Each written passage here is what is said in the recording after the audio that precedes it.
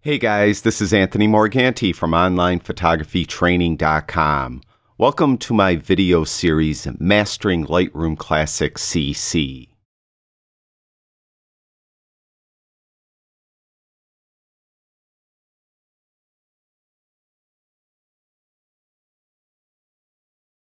In this video, we're going to talk about metadata. It's my opinion that many photographers underutilize metadata, and the reason why they underutilize it is because they don't totally understand how important it is. So by the end of this video, I hope you understand the importance of metadata. The first question I probably should answer is, what is metadata? Well, when you take a picture, any picture with any camera, your camera writes some information to the file. It will write exposure information, the camera used, the lens used, the location maybe if your camera is GPS capable. All that is part of metadata. There's a lot more to it though, and to look at metadata you would go to the library module of Lightroom and you would go to the right panel and open up the metadata tab. And you can see with the default view you're going to look at a select number of fields of metadata. This isn't everything. Metadata is really very feature rich. There's a lot of stuff you could add to an image. Now for looking at it here, you can see the camera info and exposure info is here. This is edited or added by your camera, and it's not easily editable. So you can't come in and change the lens used or the exposure or anything like that here. That again is added by your camera, but there is a lot of stuff you could do with metadata, and a lot of it, in my opinion, is very important. Just to look at the views, if you look at this drop down, the default view, as I mentioned, is showing you select fields. You could look at different fields. So if I want to just look at any metadata that was written by a plugin, so if I sent this image to a plugin and that plugin entered some data, it would be there. DNG, if this were a DNG file, it would have the DNG info here, the version and compatibility. EXIF is the data that is written by your camera. As I mentioned, most of this is not editable, but you would see. Now you have the exposure information, the focal length I shot at, the effective focal length because I used a crop sensor camera, exposure bias, exposure info, all that's here. Nikon D500, the serial number, all that is written here. The only fields you really could edit is you could put a comment. You could put some GPS info because this camera is not GPS compatible, but if I knew the GPS coordinates, I could add it here. The altitude, direction, which way I was shooting, north, south, whatever, could all get entered with this EXIF info here. Now the next one, and probably in my opinion as important as EXIF data, is Iptc data. And we're going to skip a view, jump down here to this Iptc section, and you can see this is all your info. Your name, your address, your contact info, your website info, your phone number, email, copyright info.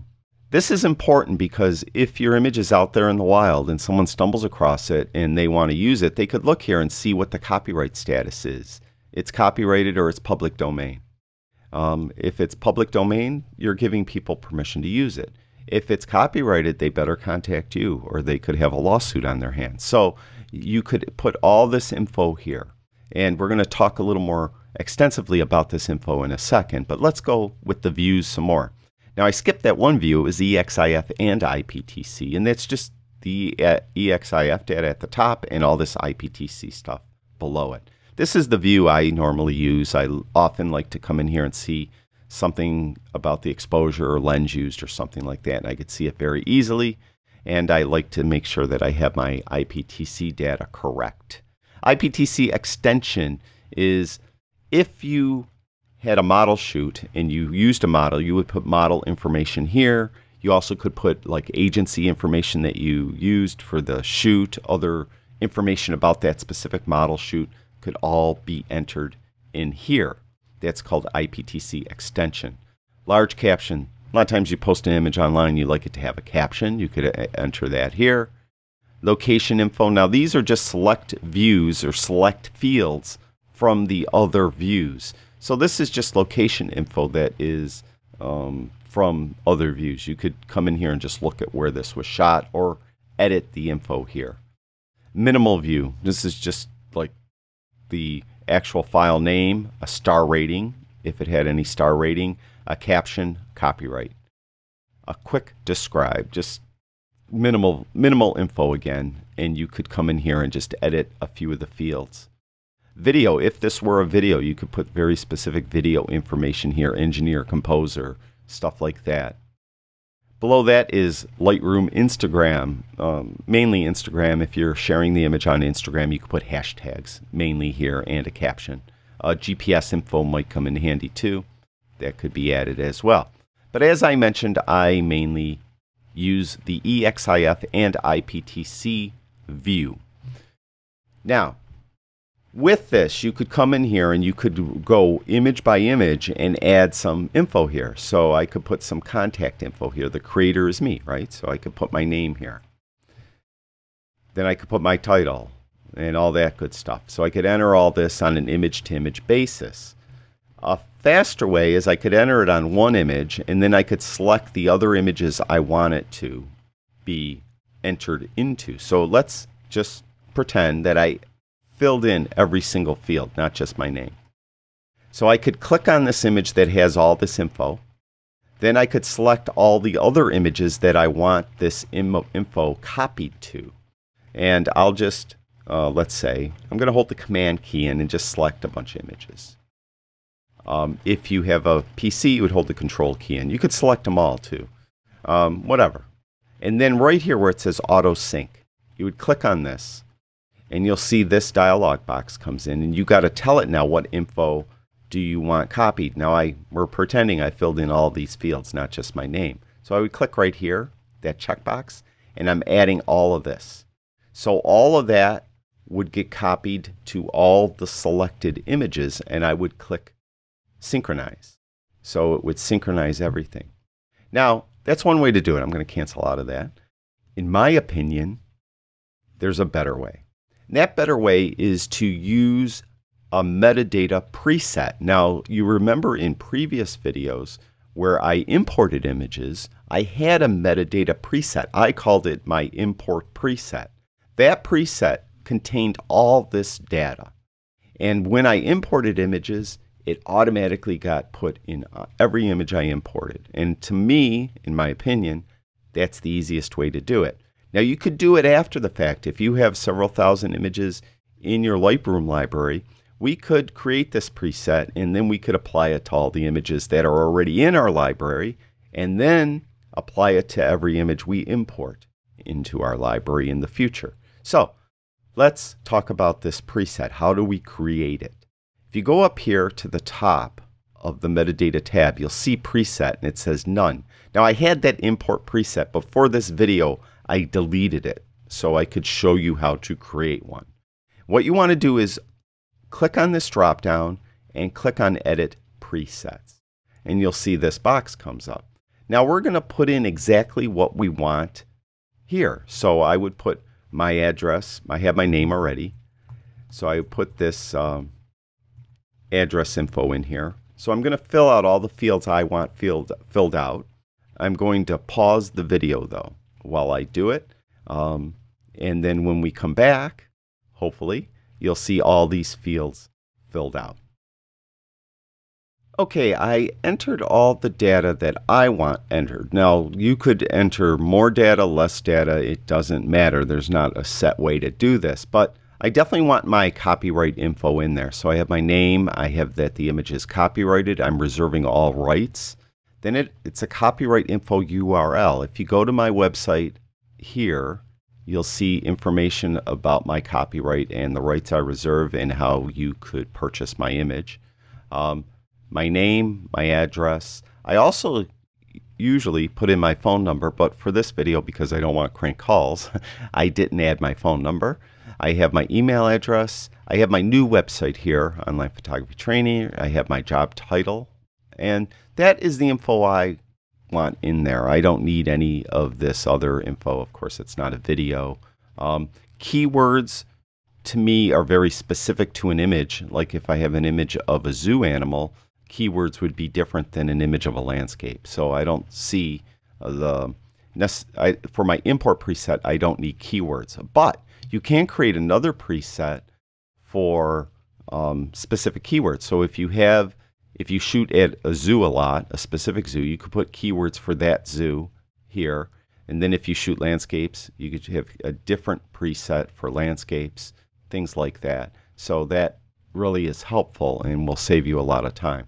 So this is what I want in this import preset. So I'm going to click Done. Save changes as new preset. I'm going to click basically Save As, and it's going to ask me for the name. And I'm going to call this Import Preset. And then I'm going to click Create. So now I have this import preset, and if I want to add it to an image, right here where it says Preset, go to Import Preset, and it automatically got entered. It's as simple as that. You don't have to hit Save or anything like that. You can just click to the next image. Now if you want to add it to more than one image, select them all. I'm going to hit Command A to select them all because I have a Mac. If you have a PC, you'd hit Control A. So I'm selecting everything in this. It's actually a collection I'm in. For the demonstration of this video, for demonstration purposes for this video, I have a collection. You could be in a folder. You could select all your images at once. It doesn't matter. Go up to Preset, go to Import Preset. It adds all the info to now all these images.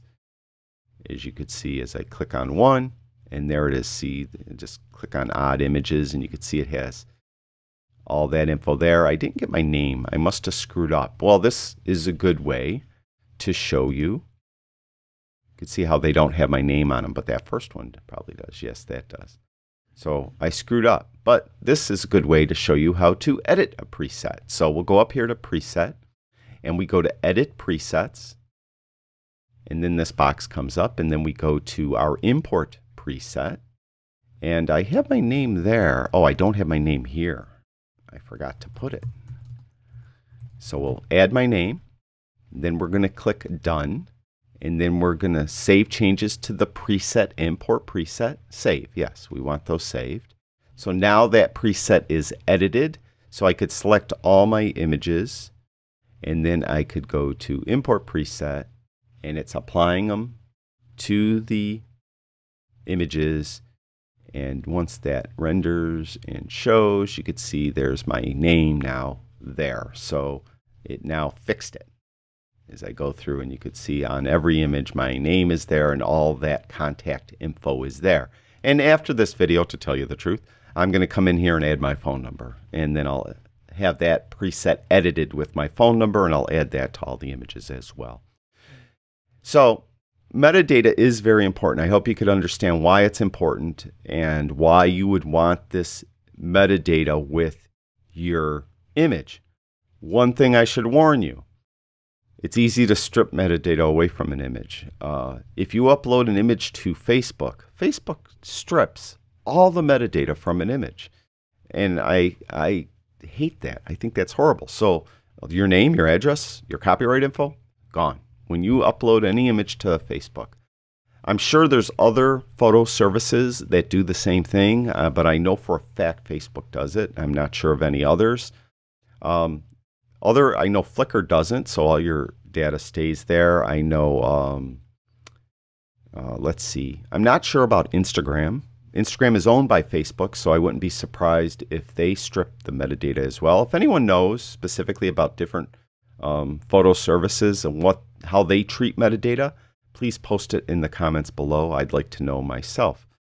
So metadata to me is very important. I strongly suggest that you create an import preset. That way, when you someday import images, if you go up into the import dialog and you're importing images, what you would do is apply during import. You have those two types of presets: develop settings, which normally I don't do, that actually processes your image, but metadata, that import preset now that I just created. All those fields will get added to the image as they're being imported. So I strongly suggest you do that and make sure that your images at least have this level of protection. Again, It's limited. It's not going to save the world, but at least you have that info in there. So that's it for this video. Thank you, everyone that watches my videos. I truly do appreciate it. I'll talk to you guys soon.